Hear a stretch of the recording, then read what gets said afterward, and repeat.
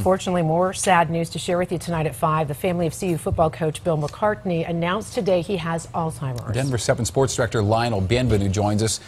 It's tough news about a legendary man. Guys, it's devastating, really. The face of CU football, the winningest coach in Buffs history, Coach Mack, diagnosed with late-onset dementia and Alzheimer's. Now, Coach Mack is 75 years old. His family released a statement saying they want the public to know because, well, Bill's still out there meeting people every day. The family said he is still the same Coach Mack. He's biking, he's golfing, he's supporting the Buffs, and being an active member of his church.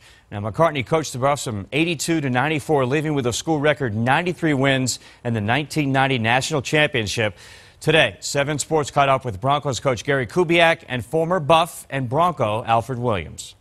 He was serious about football, but he was more serious about his family and how the players were treated at the University of Colorado. He was a champion for every athlete at the University of Colorado, no matter color, religion, sex. It doesn't matter, because he was once again, he was a champion for the student athlete. Thoughts and prayers with Bill and his family. He's a great guy.